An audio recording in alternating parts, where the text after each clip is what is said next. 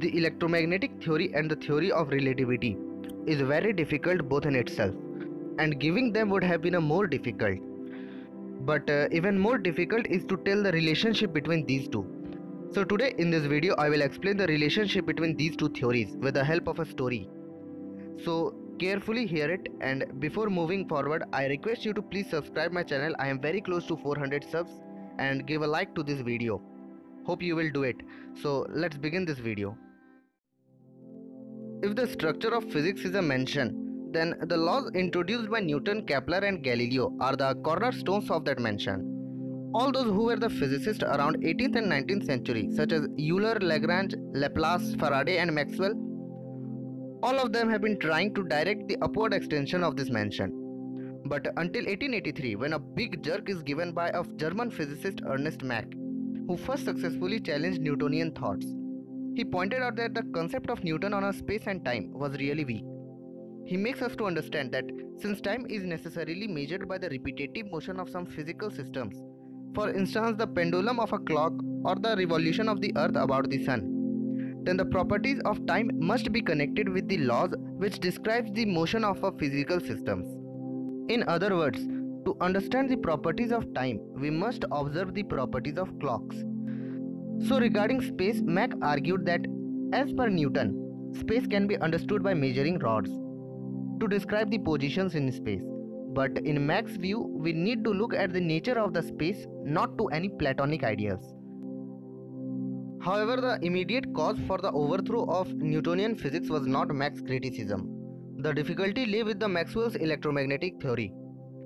His theory predicted that electromagnetic disturbance in empty space would propagate at a speed of light.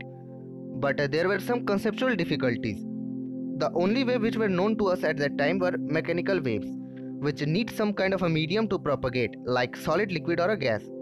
For example, a sound wave in air consists of higher and lower region of waves propagating with a speed of 330 meters per second. But in case of electromagnetic waves propagation, it seems to be different. At this time, due to the mentality of classical mechanics, each and everyone had thought that there must be some kind of medium in the space through which the electromagnetic waves travel, and they named it as ether, which interfere with the motions of the planet so that the waves could attain the speed of a light. But Maxwell's theory itself made no essential reference to the ether, and he was also not able to accept the idea of waves propagating in empty space. So now I will tell you that how the concept of ether was wrong. As we know, the speed of sound is relative. If we go towards or away from the sound, its velocity would appear to be greater or less, which we known as a Doppler's effect. So similarly, the same case must be also applied on the waves of electromagnetism, where the medium would be an ether. Two physicists, Michelson and Morley, demonstrated the most famous unsuccessful experiment to detect the ether.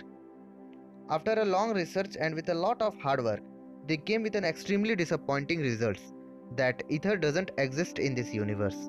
This experiment shook the foundation of electromagnetic theory because its basis was based on the Newton's classical mechanics, and which is proved as like it doesn't exist. So finally at last Einstein came and pointed out that ether is not the fault of electromagnetic theory but arising from an error in the basic dynamical principles. He argued that since the velocity of light predicted by electromagnetic theory involves no reference to medium, so it must be a universal constant and same for all observers.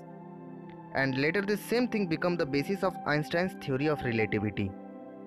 So we can conclude that if the velocity of light were not a universal constant, that is, if the ether could be detected, then the principle of relativity would fail. Some physicists regarded the absence of ether as a paradox. Einstein saw that its absence preserved the simplicity of the principle of relativity. So guys, that's all for this video. Please subscribe my channel and help me to reach 400 subs as soon as possible. And don't go without liking this video.